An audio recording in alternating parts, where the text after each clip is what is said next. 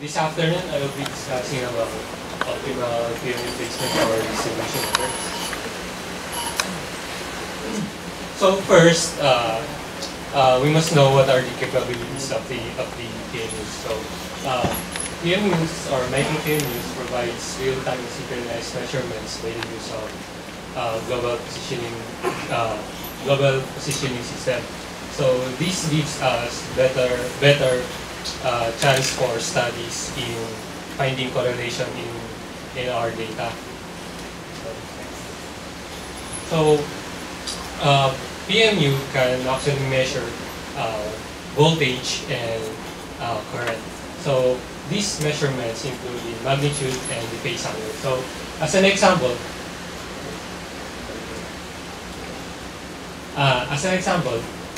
if we place PMU in bus 2 and bus 7 of this sample system, we can directly measure the bus voltage at bus 2 and bus 7, as well as the incident lines, line currents, both the magnitude and the phase angle. So I have shown you from the previous slide that we can measure directly some values, like the bus voltage and the currents of the incident lines. And with Ohm's law, it states the current through a conductor between 2 points is directly proportional to the voltage across 2 points. With this, it gives us, it actually states the relationship between the voltage and the current, which is the proportionality constant would be our resistance or the impedance. So given the impedance of the network is known, we can extend our observability from let's say from bus 2 to its adjacent buses. Like for example, adjacent buses of bus 2 is buses 1, 3, 9, 15, and 6 and 8 for the PMU installed at bus 7. So installing PMU at bus 2 and bus 7 gives us the measurements from other buses as well. So with this knowledge, we can see that it is not necessary for us to install PMU at all buses of our network. So it is actually an optimization problem, an optimal PMU placement problem. So ideally, it is better for us to install PMU at all buses of the network. But realistically and economically, it may not be possible. So our goal in optimal PMU placement is to make the system completely observable at minimum cost. Meaning of completely observable, meaning all the buses or states of the given system is all the magnitude and phase angles of all voltages of all buses are known. At the minimum cost, meaning it includes installation cost, maintenance, cost of communication, and etc. For my presentation, we will be assuming a cost of installing a PMU at any bus at the same cost for any bus for simplicity. So the objective function is by minimizing the cost, wherein W sub I is the actual cost in installing a PMU in bus I, wherein the variable X sub I is the binary decision variable, wherein if we should install a PMU on that bus or not. So with this optimization, our constraints are actually given by the connectivity seen from each bus. Let's say for example, from bus 1 is connected to bus 2. So bus 1 can only be observed from if you install a PMU in bus 1 or if you install a PMU in bus 2. So looking at bus 2, it could only be observed if you install a PMU in bus 1, 2, 3, 9, and 15. So those are the constraints for this optimization problem.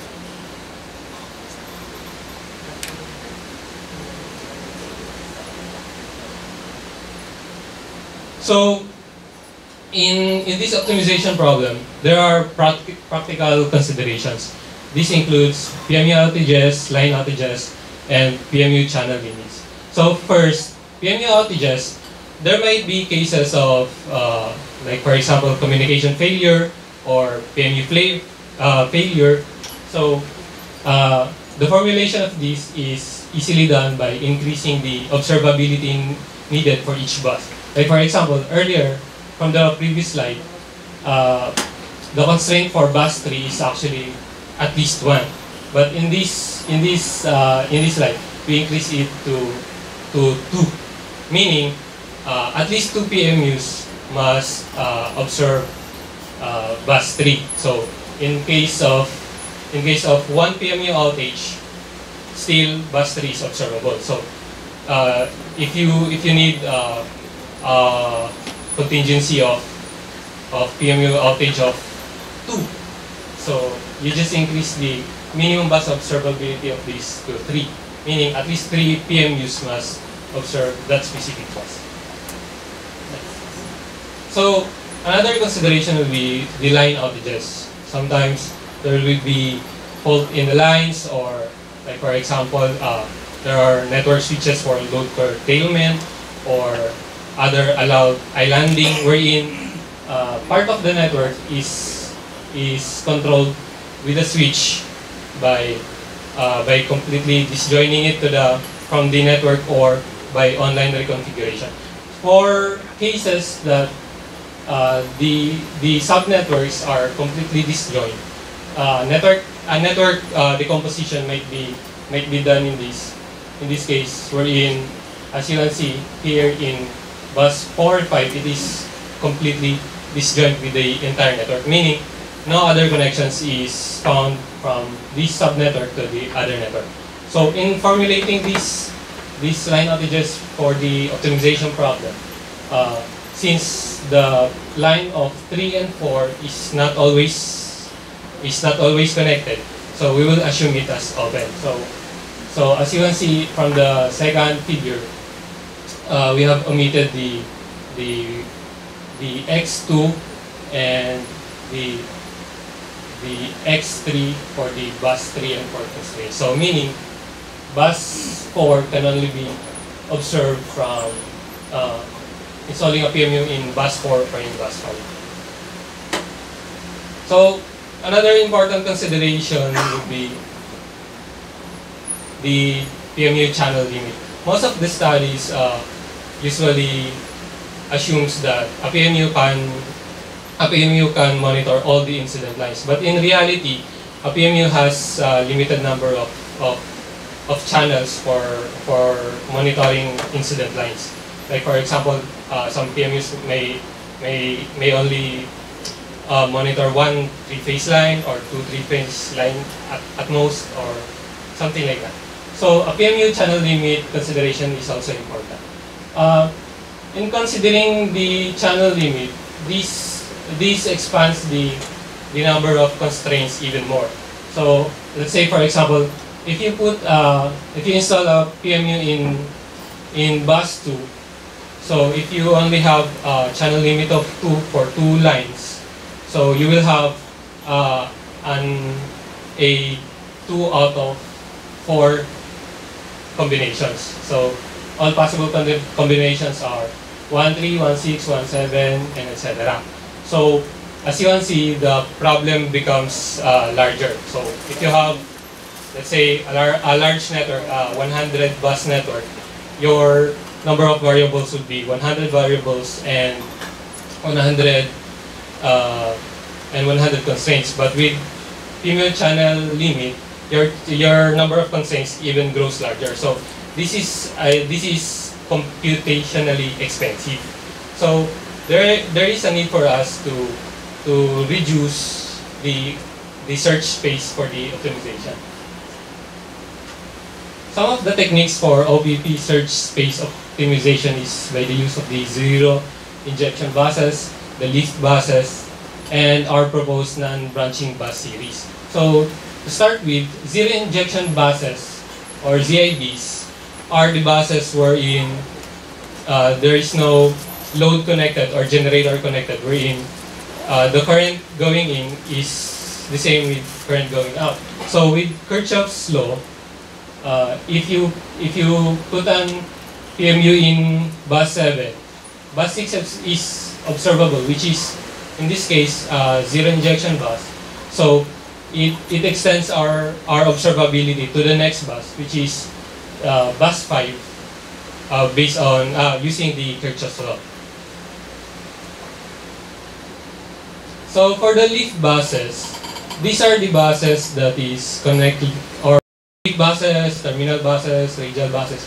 These are the buses connected only to the system by one line. So for example, buses 1, 6, 5, and 9 are leaf buses because they have no other connection other than one line to the system. So if you install a PMU in these leaf buses, as you can see, you may only monitor their leaf parent or the adjacent bus. So in this case, buses 3 and 7 are not observed. So if you install the PMU in the leaf parent bus, in this case buses 2, 4, and 8, you are able to measure both the leaf and the adjacent buses of the leaf parent. So for leaf buses, we could predetermine the network to have installed in the leaf parents instead of in the leaf buses. So for the proposed non-branching bus series,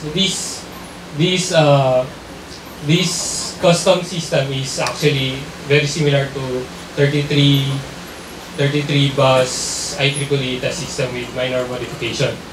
So let's say for this 40 bus system, a non-branching bus series is actually a series of bus which is connected and non-branching, meaning one bus connected after the other. So the smallest NBS you can find is actually a single bus.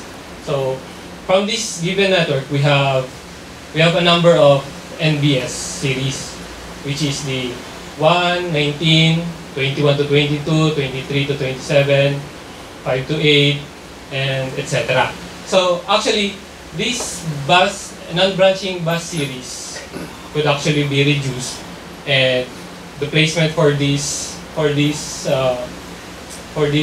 subsets of the network can be deterministically place the PMUs. So no optimization is needed for these parts of the system. So for such NBSs,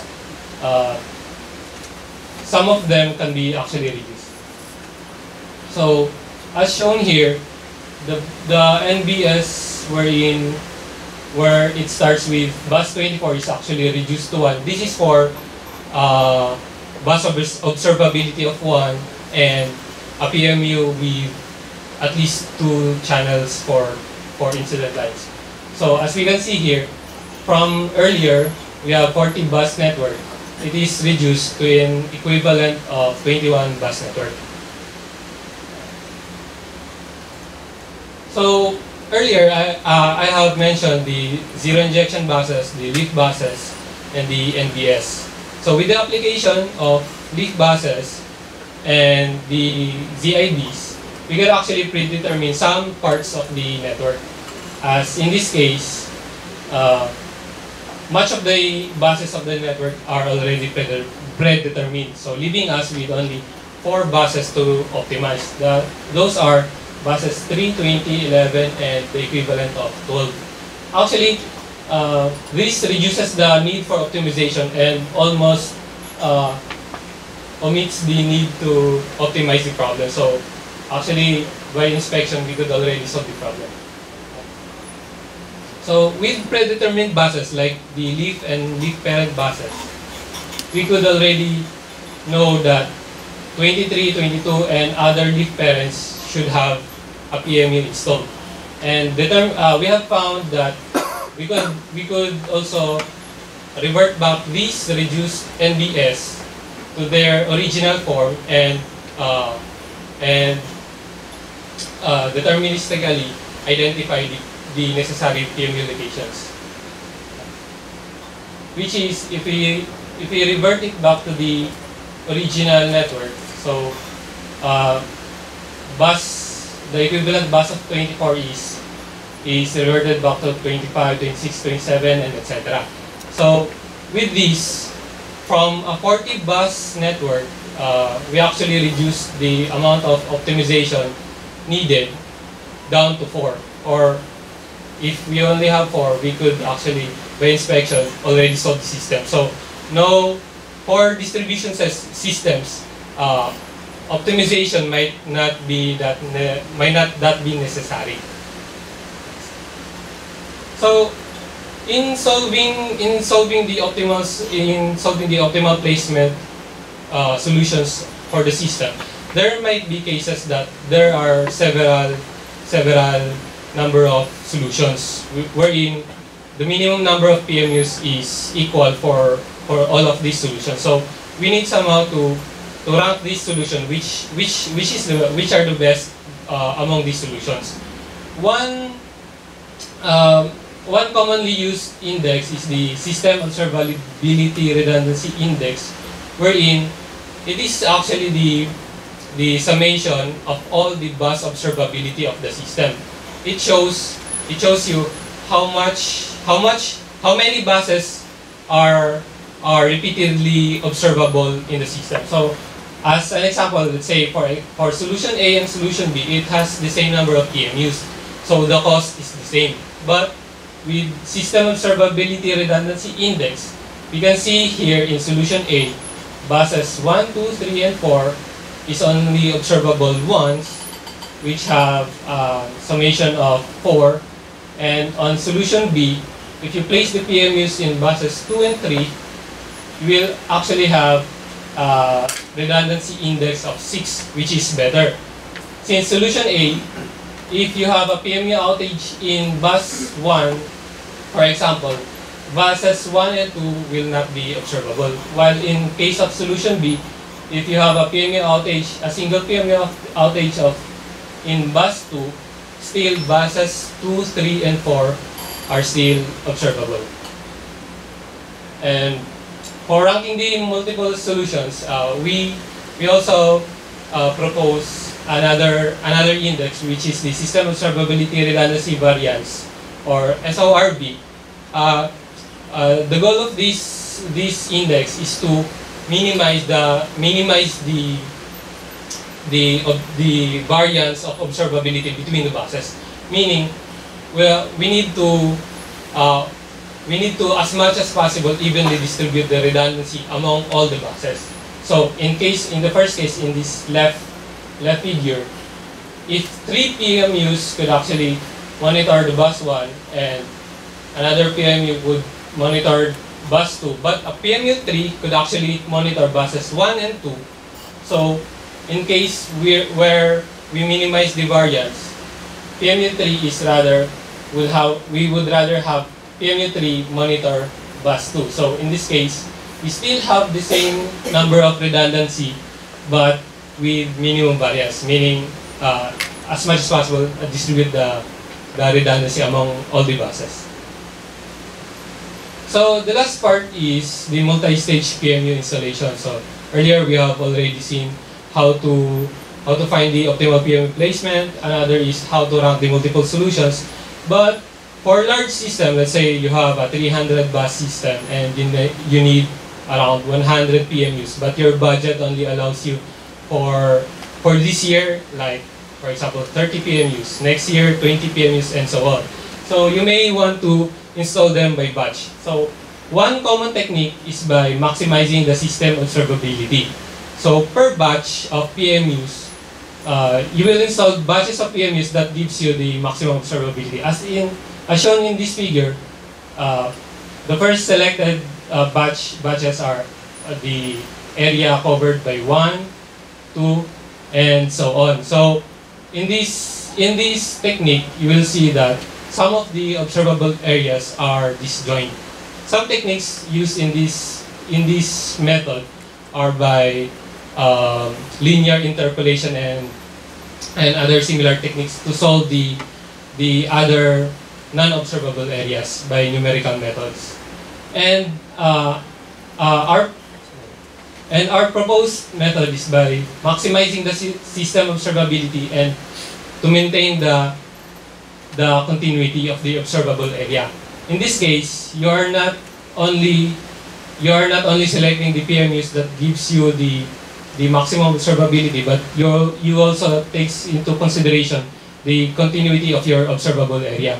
So in this case, 1, 2, 3, 4, 5, until you reach the 6th batch, you will see that all the area of the covered area or the observable area is all connected. Actually, the algorithm behind this technique is actually not the forward technique. It is actually done in reverse by backtracking. First, you remove the minimum by batch. You remove the number of PMUs wherein it will only decrease the observable system with at the minimum. So first, you select 6, 5, 4, 3, 2, and 1. Because the problem with forward greedy approach is that you may be able to identify the next possible batch wherein it will give you a large system observability, but for the next iteration after your immediate iteration, it may not give you the most observability. So by backtracking technique, so it is assured that you will always gain the highest observability every batch. So that's it. Hello, so I'm Anton Santa Cruz, and I'm a research fellow at the Resilient Electricity Grids project. So for this presentation, I'll just give an overview of one possible fault localization process. So a full fault localization process has a detection site, classification, which means determining what type of fault it happened, and finally determining where the fault happened. So basically, for my presentation, first is we'll have an overview of the faults. Next will be my proposed fault localization process, and the process involves two main blocks, which is fault detection block and fault classification and localization block. So, shunt faults are the unwanted connections in the system So basically, they are short circuit in the system, and it causes anomalies in the flow of current. So the usual causes are vegetation, animals, lighting, and conductor clashing. So these faults has negative effects on the safety of the equipment as well as the people, and also it has induces power quality disturbances. So if we have a certain interruption in the system, it may lead to a huge economic loss for the consumers. And there are different types of faults, and it depends on the combinations of the affected phases. So you could see the spiral there that it creates a short circuit between two phases, so it's a line-to-line fault. So in a grid operation, basically you want to have a quick power restoration and network automation. And in order to have better grid operation, we want to have we could have better fault diagnosis tools. Again, detection, classification, and localization. And some current methods are visual inspection, mapping or estimation using customer complaints, or by checking the status of the protective devices. And the problem there is it's time consuming. So for my proposed method is I'll be considering the phasor measurements in the micro PMU network and apply different methods such as signal processing, feature engineering, and machine learning. So basically, this is the approach. So again, from the micro-PMU network data, we determine that there's an anomaly in the system. And we determine if it's a fault or not. And at the detection block, we also acquire the significant information. And once we have those information, which are called the raw features, by the way, features is the same as variables. So once we have the features, the raw features, we pass it to the fault localization model or the fault localization block. And inside of it is we do feature engineering where we manipulate the raw features into more meaningful data, and we apply it to the classifier model, and then we use the information of the fault type as well as the feature engineered variables to determine where the fault occurred. So basically, the first thing in fault detection is to determine if there is an anomaly that occurred in the system or an event that occurred in the system. So there are different types of events. So as you could see, transformer energization, fault, motor starting, capacitor switching, load switching, and etc. So we could see on the left their waveforms. So it's the voltage RMS, and I hope you can see that there are three waveforms for each graph, which represents the three phases. So the first thing is to have a detection of these certain events. So after detecting those events, we do segmentation. So segmentation basically means we are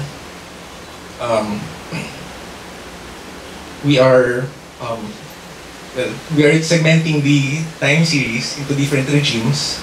So for example, here we have 5 regimes. So the first is the So the graph shows a single phase voltage RMS, and in this waveform we had a fault occurred at regime 2. So we could see at the regime 1 that it's the pre-fault condition, and at regime 2, we could see that a fault occurred in the system, and the third regime is the during fault system of the system. So now we could look at the variations as well as the transition segment 2 or the segment 2 in order to determine what type of event happened. So now we could classify if it's another event or it's a fault. So given that we have detected that it's a fault, we now could acquire the certain information or the significant information in the waveform.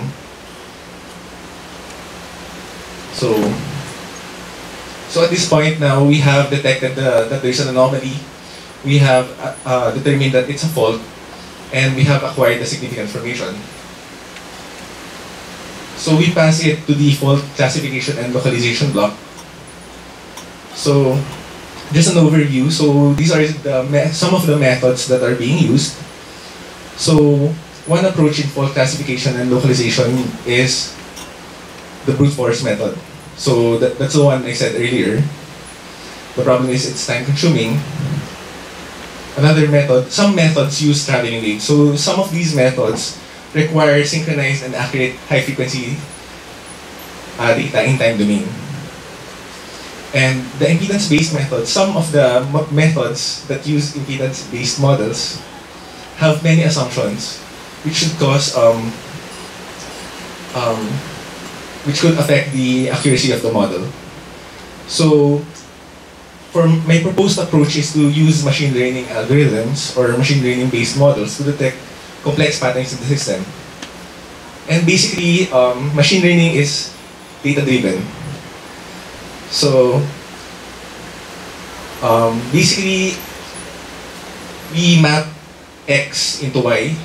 In our case, we map we map the phasor measurements into determining the fault type and determining the fault location.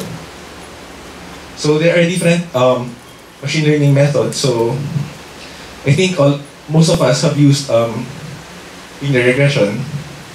So they consider that as a machine learning model. There are other methods such as support vector machines, artificial neural networks, and etc. So before putting the raw features into our machine learning model to do feature engineering, so let's look at this toy data set.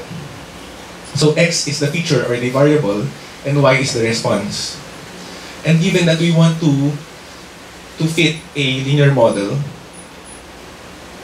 we could see that the linear model is not a good representation of mapping X into Y. And what we want to do is, given that we want to use linear models, we could transform X into log of X, and now we could create a better fit in the data set. So basically, that's feature engineering. We manipulate the data. So in our case, from the fault detection, we acquire the variations in the pre-fault and during fault. And we do feature engineering, and then feed them to the classifier and localization models. So again, feature engineering is done to have more meaningful data for a better performance of the models. So there are different types of approaches of feature engineering. We could use domain knowledge. We could acquire the zero sequence components, large transformation, tensor transformation, and we could also use some basic data transformations or statistical transformations, such as linear, logarithmic, and principal components analysis.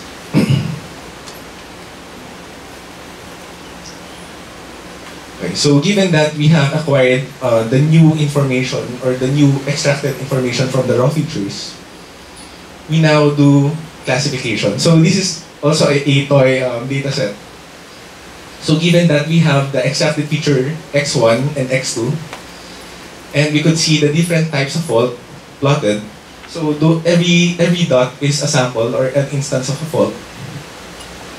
And given that we have a new instance, which is depicted by the triangular shape object, if you want to determine the fault type, we need to have a decision boundary. So basically, in classification, we create the decision boundaries in order to determine the fault type of new instances. And basically, for the fault localization, given that we have, in the x-axis, given that we have a certain feature engineered variable, we could now map a new instance and determine the fault distance.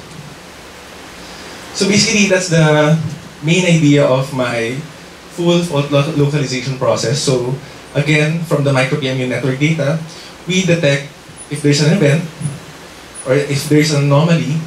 We segment the waveform, we determine if it's a fault or not, and then we acquire the significant information, and then feed them to the fault localization block.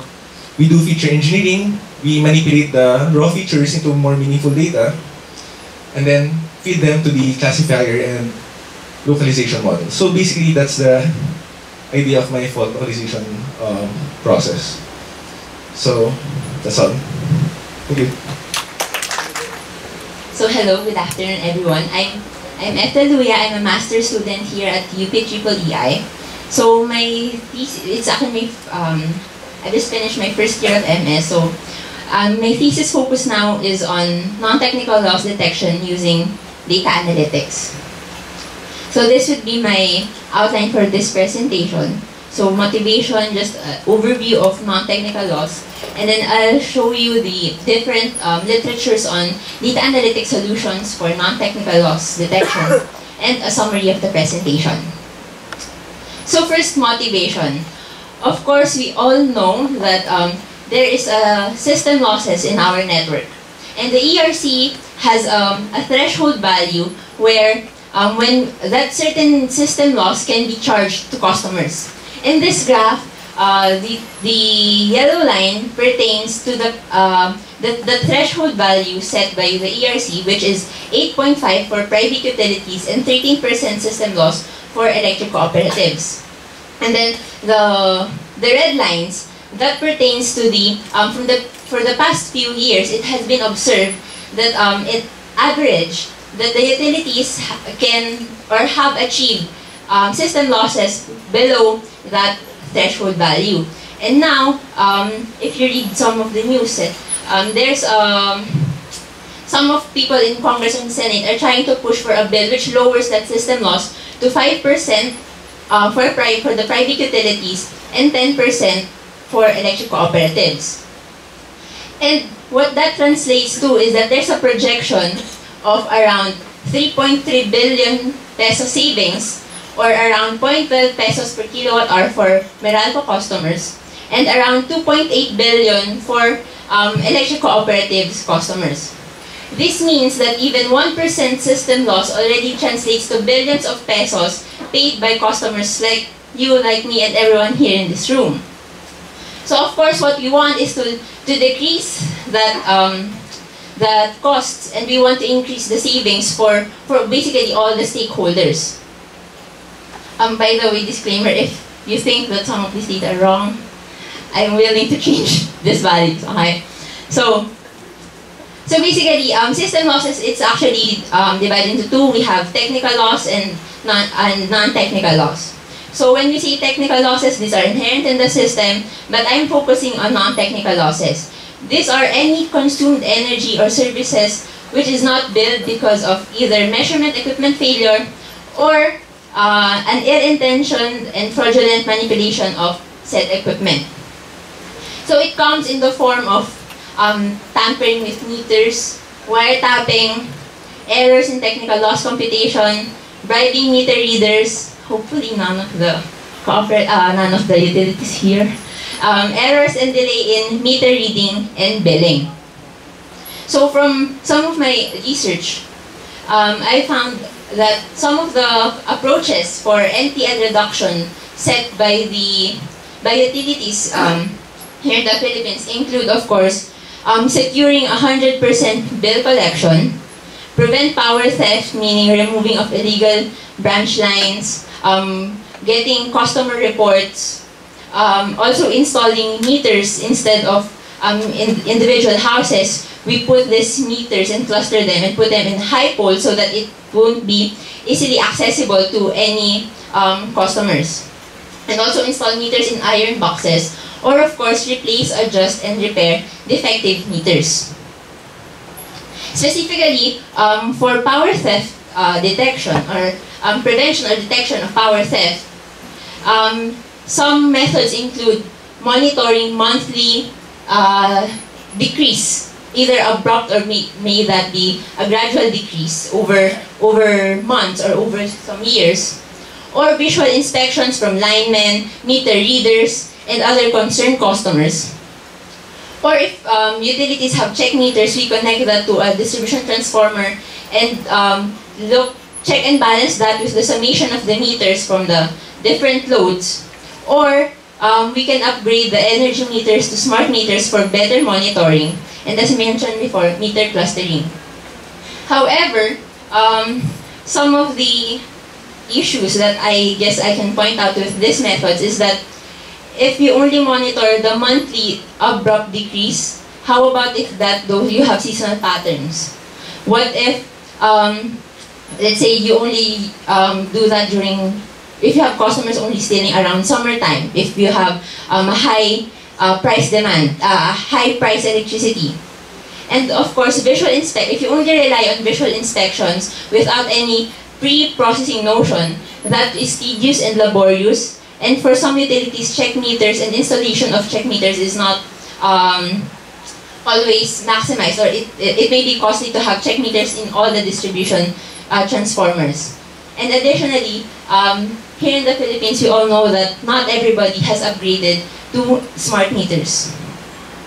So that's why I'm proposing a data analytics solution to this non-technical loss detection. So why data analytics? Is because we already have this initially we already have these monthly billings where there is a potential to increase efficiency in detecting this NTL by recognizing patterns, or and by recognizing these patterns, you can already filter out your customers, and this will reduce your tedious labor, which can be used, and this solution can already be used with any existing measurement infrastructures in the network. So here I will just discuss some of the published literature on the different approaches to non-technical loss detection. So first here is state estimation approach. So here, assuming that you know the network topology, you have smart meter readings for every customers. So that those are the V1, V2, V3 to V5 basically. And then what you do is you try to estimate the voltage at the VT corresponds to your voltage in the distribution transformer. And if you have a deviation from those estimates from those different customers, then that if you have high deviations basically or variance between those estimates, that can be flagged as a suspicious connection, or you have something wrong with the topology indicating that there's something wrong in the network.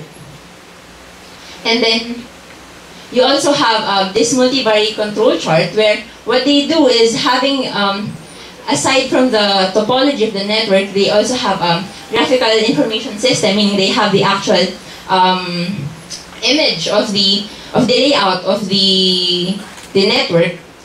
Having those meter readings and having a pathfinding algorithm, they can pinpoint exactly which bus in the system exactly which part of the network has the non-technical loss or allocation of attack. And in this publication, the limitation is actually on cyber attack, meaning if they have smart meters. So next is what if you just look at consumer pattern detection.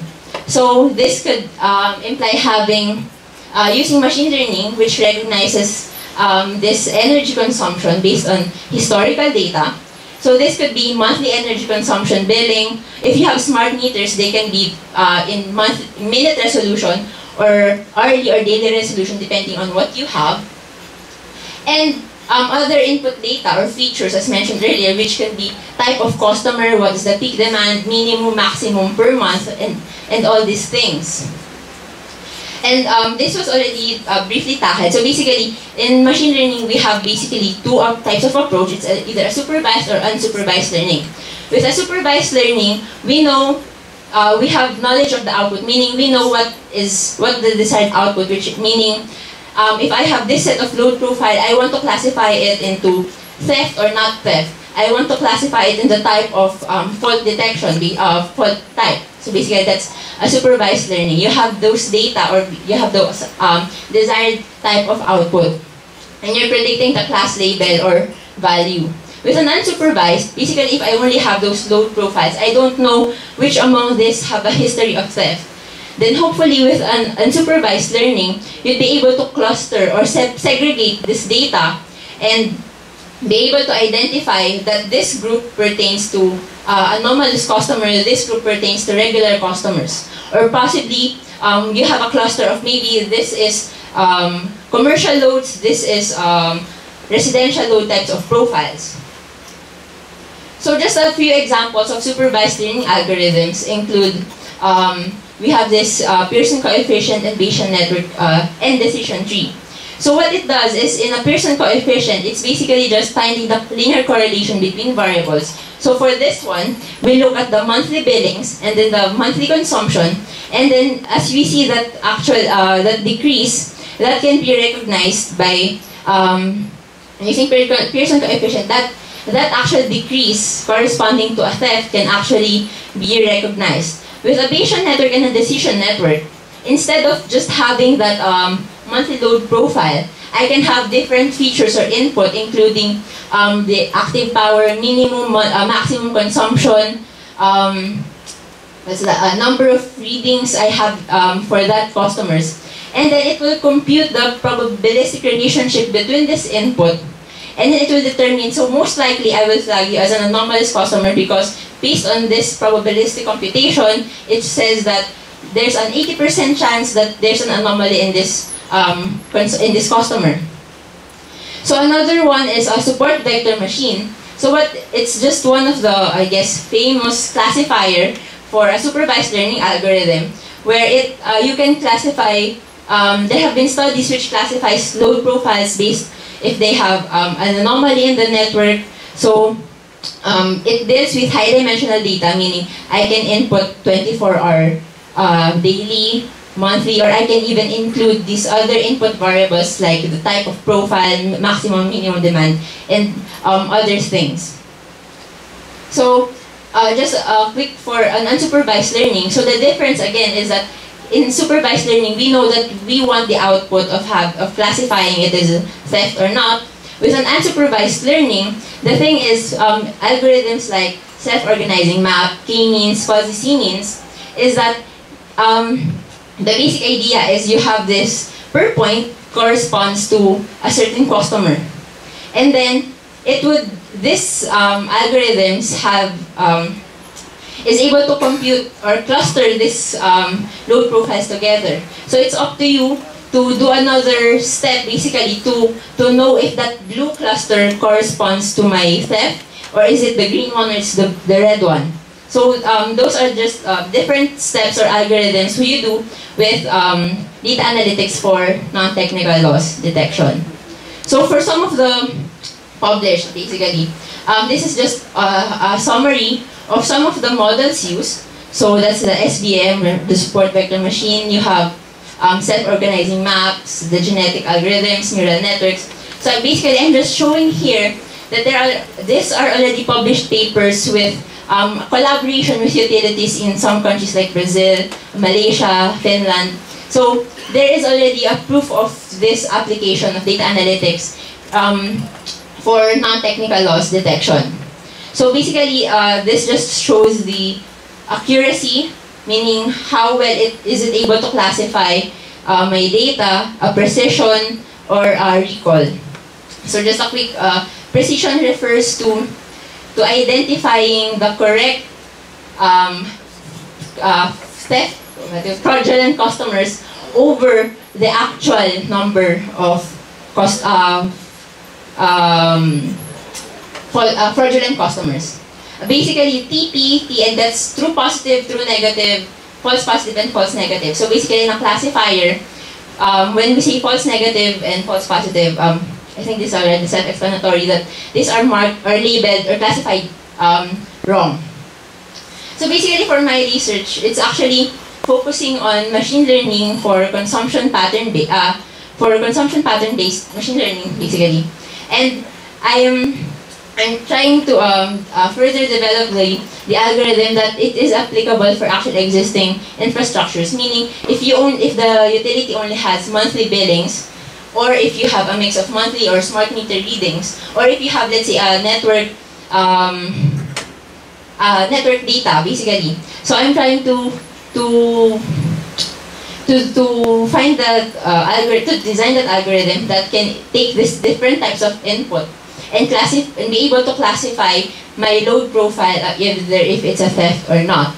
And part of that is, part of the goal basically also is to model theft behavior. So this is still a work in progress. So basically for this model, I'm just saying that what if I can compute the probability of how much a customer will steal, given that this is how much I am willing to pay, how much am I going to actually pay, the probability of getting caught, what is the penalty, and all these other variables that can account of how much I'm gonna steal. So basically, that in conclusion, I haven't put any results because this is basically still a work in progress. I have a poster outside if you want a preliminary. Basically, it's just very rough. There's still a lot of improvement for that. But what I want to point out for this presentation is that data analytics can greatly reduce cost and effort in detecting NTL, and a proof that more accurate NTL detection basically saves billions of pesos for all stakeholders, not just customers, and also for the DU. So that's all. Thank you. So hello everyone. I am your last speaker for today. I hope that's good news, and I hope that's bad news as well, because our session, our sharing of innovation and our research in UP is about to end. And maybe a brief overview of what I wanted to say was basically that my work here is a bit misplaced. So actually, I'm supposed to be in session 2, so I'm in the energy analytics, but I'm going to explain why I'm here and maybe repeat what was already said in the session 2. So it's a bit of a review and still generally an overview of what was discussed in session 2. So my name is Christian. I'm currently a UP teaching associate here, and I'm also a master's student. And my advisor is Sir Alan, and I also have an advisor in Berkeley, and that's Rud. Okay. So yeah. So what do I want to talk about? Well, I want to start with talking about the motivation of my research, and then again talked about the interruptible load program. Although it was discussed a while ago, I'll still repeat it. So just a brief repetition of what was already said, and I'm going to discuss what I actually worked on, which is my research, and that is short-term load forecasting. So it's not in the title, my apologies for that, but what I actually wanted to say, what I'll be doing, and that's why I'm in the energy analytics, is because I'm doing load forecasting. Okay? So background, back in my undergrad research project in UP, my partner and I went to a rural area here in the Philippines, and a recurring thing that we said there was that there were no roads, and that's why there are no electric lines. But then they said, some of the people said, well, there's no electric lines because there are no roads. So it's a sort of, it's a weird, yeah, it's a chicken or egg question. It's chicken or egg question. So what comes first, the progress? Where is the growth? Where does the electricity go? So does the electricity go first before the progress? So we recognize there that there's a sort of chicken-egg predicament. And maybe it asks us, and it begs us to ask that question, how does our country grow, and how do we maybe answer that chicken or egg question? So, how does our country grow, and its an effect on our demand? Okay? So we do recognize that we have economic growth, and then we have an energy demand. But we have a cycle, and let's look at that cycle. So we have economic growth, increased investments. Let's make it the first one. Let's say that's the first one. That's a necessity.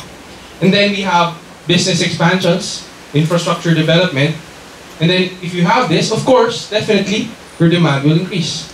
And then the cycle continues on and on and on. Okay?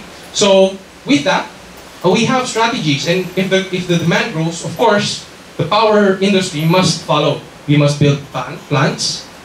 We can employ supply side solutions, but we also recognize it in the newer research areas, demand side responses. Okay. So we have the electric power system, and how do we increase our energy capacity? Okay. So we have that power system here, and you can see the overview of the power system. We have the generators, transmission lines, and the customers of transmissions. Okay. And if you want to increase our energy capacity, the classical solution would be to construct new power plants. Okay, so we construct new power plants, we build our capacity. That's the standard classical solution.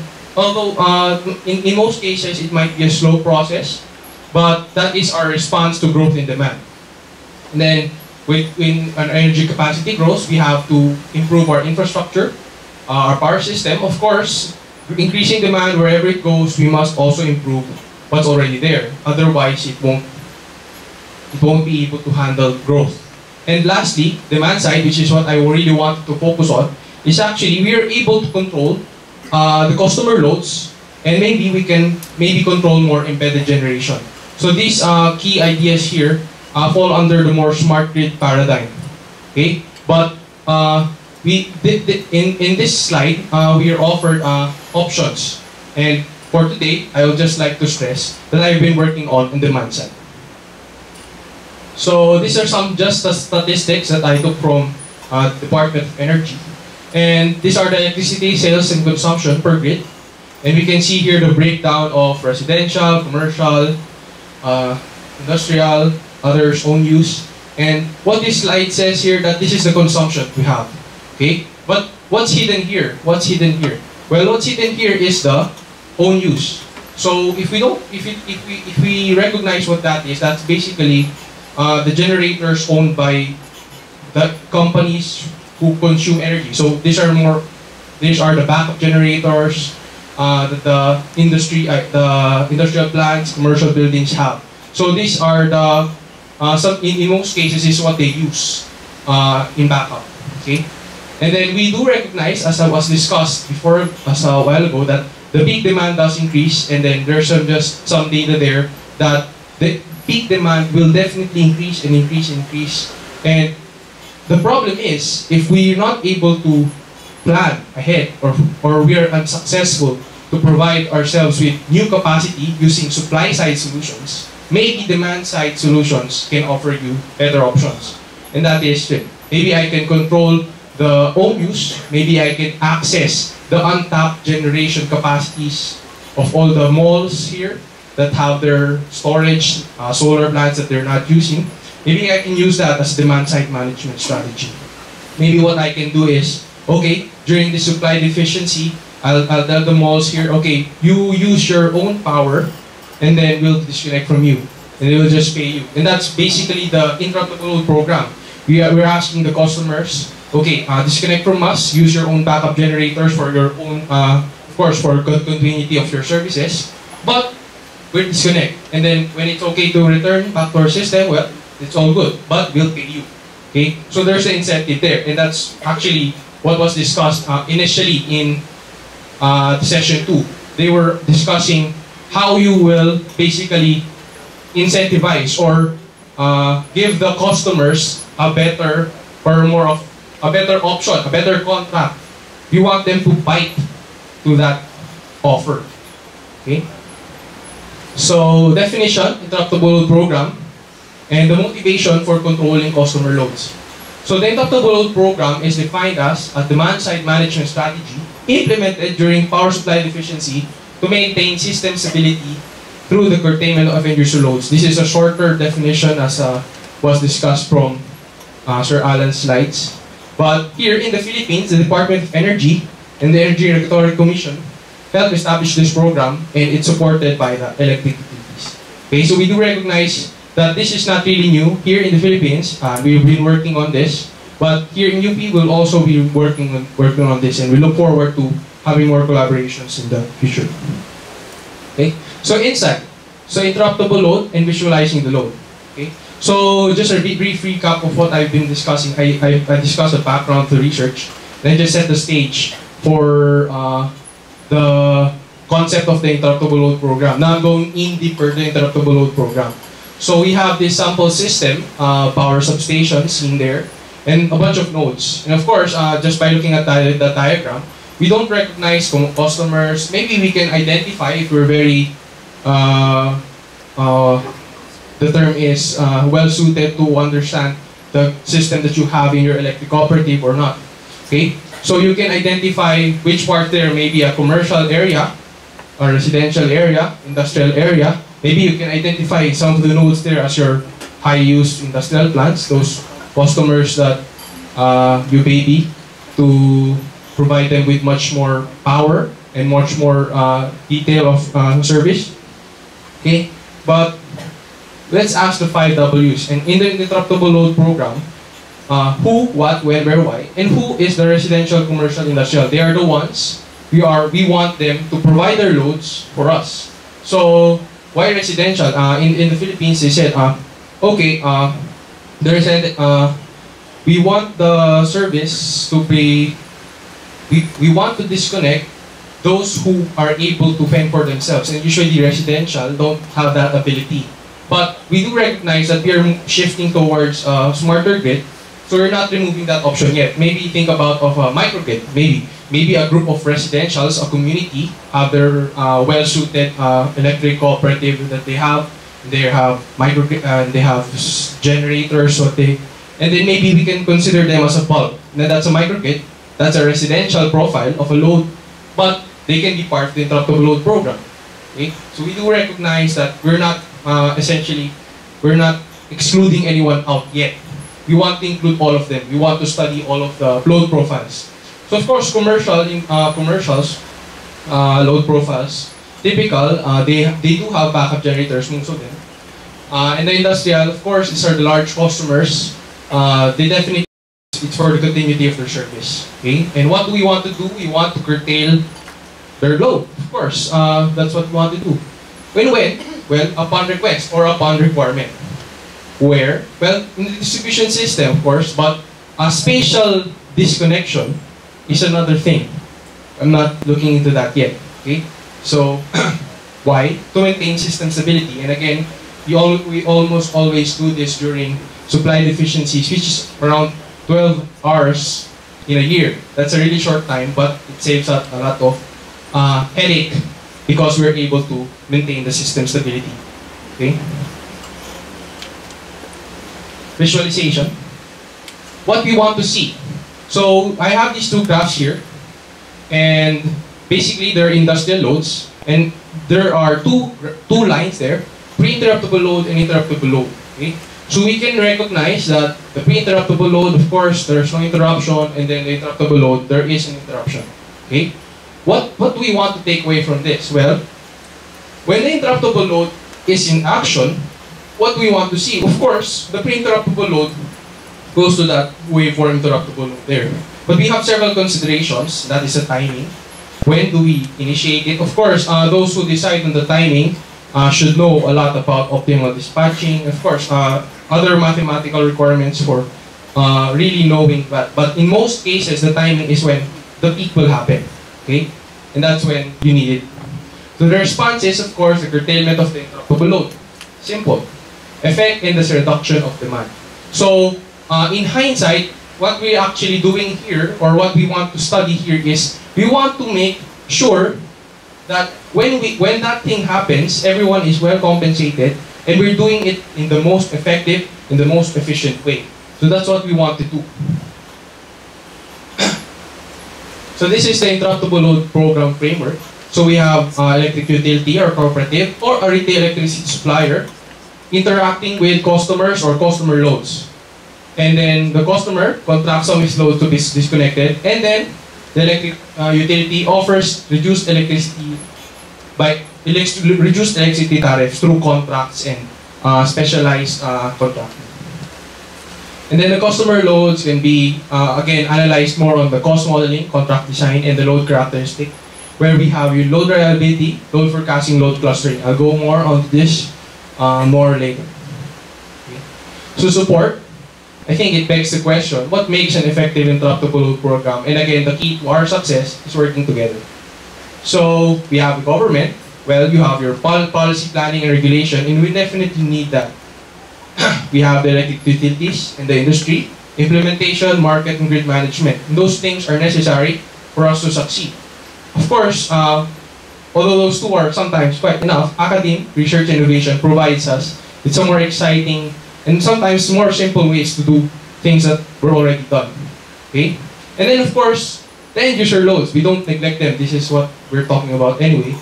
The end users, the interruptible load availability. Okay? Research. So, now let's go into knowing what to study, expanding our knowledge and expertise. So we've discussed interruptible load program definition, the key to succeeding in the interruptible load program.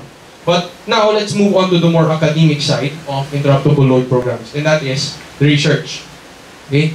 So expanding our knowledge and expertise, so we have planning, economic, and engineering.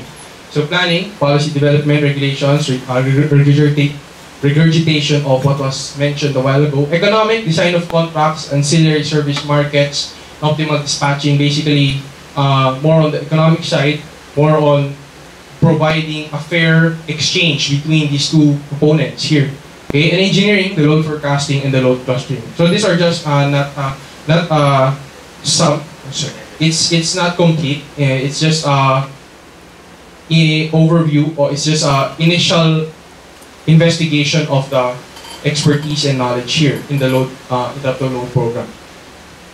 So, again, going into what my research is actually, so going back to this slide, what I actually focused on for my initial research is load forecasting. And I plan to work on load clustering next. But going more onto the details of load forecasting is a technique used by power energy proponents, organizations to predict the energy demand to meet the demand and supply equilibrium. So in the interruptible load program, we forecast the interruptible capacity. And if that doesn't make sense, basically, we're forecasting how much of the customer's loads we can rely on. That's basically it. So let's say I want you to remove this load, this amount of megawatts from your consumption, and then the customer say, okay, I don't have that much, but if you haven't done enough forecasting, you might have that problem. But if you have done forecasting, you can say, okay, I know that at this time this might be your consumption, so I can expect you to remove this much load. So that's the idea of load forecasting in the interruptible load program. Now this is necessary because the contracts that we're offering here in the PCARI project, they're not static. It means the amount of interruptible load capacity and the incentive is more of a dynamic, meaning that we don't have a fixed amount per customer. So we don't have customer A, this is all the time, this is the one that you'll be removing. So it depends. So it must have that sort of dynamic activity there. Okay. So in load forecasting, we have a time horizon consideration, and that is short term, medium term, and long term. So long term is the around 10 to 20 years, 5 to 10 years. Medium term, less than 5 years. Short term, week ahead, hour ahead. So in the interruptible load program, our main consideration is the short-term time horizon. We want to work on knowing what the interruptible capacity is next hour, next week, probably. Okay. So research, predicting future demand. So short-term load forecasting research is basically divided into these 4 broad main. So we have statistical techniques. We have regression models, exponential smoothing, autoregressive models, dynamic modeling, state space models. I'm just saying this what's already in the slide, but the point is there are a lot of things, there are a lot of math that can go into it. But what I've been working on is actually Gaussian processes, the ones that highlighted there. And this is what Rule was working on, and this is why I focus on this. Okay. So my method, Gaussian processes for forecasting, machine learning algorithm. So this is my method. If you see my poster in front, this is actually just basically what's written there. So we have data acquisition, data validation, of course. And then the key idea for Gaussian processes is just actually Gaussian model selection. So we have these functions similar to our parametric functions that we have models. Okay, but here in Gaussian processes, it's a slightly different, but still basically the same. We have this data, we want to model it. This is just a way of doing it. Okay, so again, the main point here is not actually to go into the methods. The methods are interchangeable. Whichever is more accurate at a certain time, then just change it. Okay, we don't want to rely on one method all the time. Just want to showcase what I've been doing. Okay. So, example of my hour ahead forecasts. So it's not actually a perfect forecast, but it's a good forecast. So I have this data here, January, February 2013. And I got this data actually from Pecan Street, data port. I think Claire mentioned that a while ago. So I did the same. I extracted data from Pecan Street, applied some interruptible load concepts on it, and mainly on the decision making of how much capacity to forecast and whatnot. Okay, but as you can see here, the error bars are mentioned, are there, the second row. Okay, and the middle line separates the test data from the training data from the validation set. So the left of the blue dashed line is the training data that I used, so we do recognize that minimal error there. But once I now predicted validation sets, well, you can see error. It's not a perfect forecast, and definitely we can work on improving it through the remodeling of these equations here. So these are just some of the equations that I tried to model. Basically, I just used my expert knowledge. What seems to fit, and that's actually what you do all the time when you have forecasting. You guess. This is my guess. It's not a perfect guess, but it's a good enough guess because it was able to follow the trend of the forecast. Okay. So, highlights. I'm almost done. So what did I discuss? I already discussed demand side management. It was discussed several times. I hope you already understand fully what it means. Interruptible load program, curtailment of end user loads, and short-term load forecasting, which is what I did. Okay, and yeah, I think that's basically it. I want to end with a quote. Collaboration allows us to know more than we are capable of knowing by ourselves. So, in part, we have this program here in UP, and sometimes we're getting lonely just working by ourselves. We want collaboration with, of course, electric utilities, cooperatives, government. Okay, so I think this quote summarizes our feeling. Of course, we know we can know a lot by ourselves, but if we work together, we can know a lot more. Okay, so I hope the start of this seminar is just this seminar is just the start of our collaboration. Okay, so I think that ends my discussion. Thank you for listening. I'd just like to seek clarification on the load forecasting. Yes. So you're forecasting the amount of load that you can curtail. Yes. Is that per customer? Yes. Actually, I think I can answer that better, but I did not discuss load clustering. Okay, so your question talks about interruptible capacity and it's per customer, right? So the answer is roughly yes, but the customer is sort of, how do you understand the customer? Who is that customer? Okay. So what did I forecast? So I did not discuss it in the slides. Maybe I can allot 2 minutes. So we do recognize that there are very different types of load profiles, right? So in a system, we have customer residential, commercial, industrial, and then well, residential, of course, very low load, right? So is that very low load? So what can you do? Well, you have to.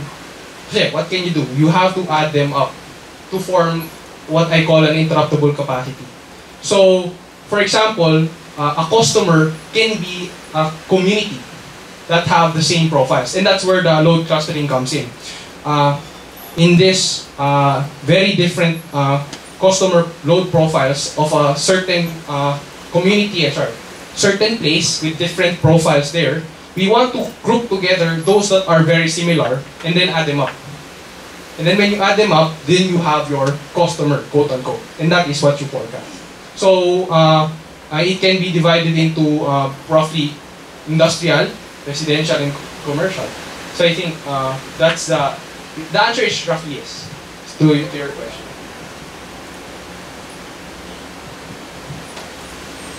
Any other clarifications? The learning on the non-technical loss detection requires knowing beforehand to train the data, requires knowing where are the cases of non-technical loss. So yes, sir. For the training of the algorithm, basically, if it's better for me, I'd prefer if I have at least a labeled data of historical of who may have had the history of tampering or any type of NTL detection. But if there is none, basically, then that's the time I'm gonna shift to an unsupervised learning. So for the way the way I know that algorithm, then even without knowing this who among these customers have theft, then I can still train that that unsupervised, I can still apply my unsupervised learning, but the validation would need to come from an actual validation. So that's the hard part with, if I'm just gonna do an unsupervised learning, I also need validation to know the actual accuracy for that. Yes. Follow up on that. Yes. Do you plan to engage maybe a partner utility to test your thesis? Actually, sir, as part of the PCARI project, we're partnered with the Corp right now. So hopefully, so from the fellow, ideally that's the kind of data that I'm actually hoping to have. It's either whether you have a monthly data or a 15-minute data. And then if you don't have any labeled customer profile which has an NTL, that is also why one of my objectives is to model theft behavior. So at least I have a probabilistic, a statistical approach on which I can generate synthetic theft data, and then that's the time that I can apply if I'm not going to have any validation. So, yes. Another one. So in terms of accuracy, do you think that having a 15-minute reading of the customer through smart meter will improve the accuracy than just a monthly billing without any information on the per 15-minute profile? For right now, what I think, yes, ideally, because with a daily resolution, you have a better idea of the patterns per day. So what if you have customers that only, let's say, tap during the day or at night because they know the schedule of utilities going around for visual inspections, then you have that fluctuating pattern which is not seen if you only have the monthly data. But what I want is that even if I don't have that 15-minute resolution, then ideally I can still apply this data analytics approach and look at these monthly billings for, let's say, around 2 years to have a better understanding of what's the regular or norm consumption of a certain customer. Following to that question, do you think that by installing a check meter, whether it is a regular or a smart meter, will improve the prediction model?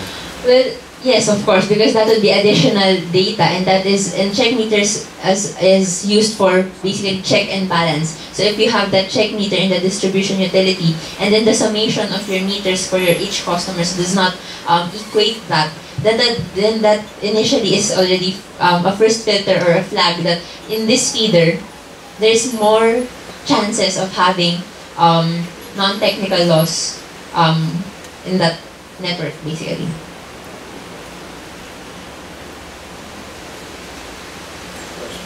Yes, sir. You are talking only about MTL on the consumer side. How about those non-technical losses? Being contributed by the, let's say, mga kahoy, ganyan. So how will you incorporate that in your study? Sir, sorry, again, like what type of MTL, sorry? Your study, I think, is concentrated only on the non-technical loss for consumers. Yeah, yes, sir. So there's no correlation when you study a certain feeder with respect to the foreign materials touching the lines. So it's not included in that study. Right now, the scope does not include that, sir. But that is part of future works if possible, because ideally non-technical loss does not only account for theft actually. What if you have basically unregistered connection, so that you won't actually have billings for these types of customers.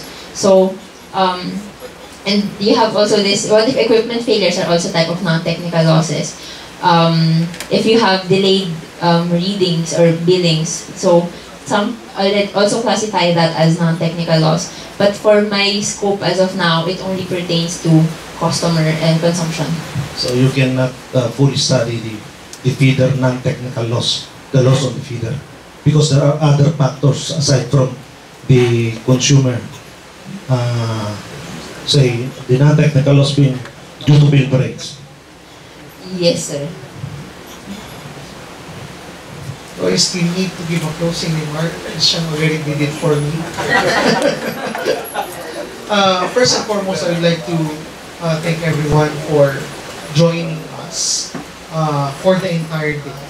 We are happy that the crowd at the start is, the crowd right now is even bigger than the crowd when we started this morning. And what we have presented is just a background of what we're doing here in UP. And as we have mentioned, it's just a start. So we hope that we're able to meet our objective that we want to impart with you what we're doing for the people in the government. This is a way of preempting that we are developing solutions, and the project is just on its first year. We have another year to go. Perhaps next year we will have another a similar session like this, and we can now report the results. By that time, we have deployed the PMU and rolled out or simulated the interruptible load contract framework using actual data.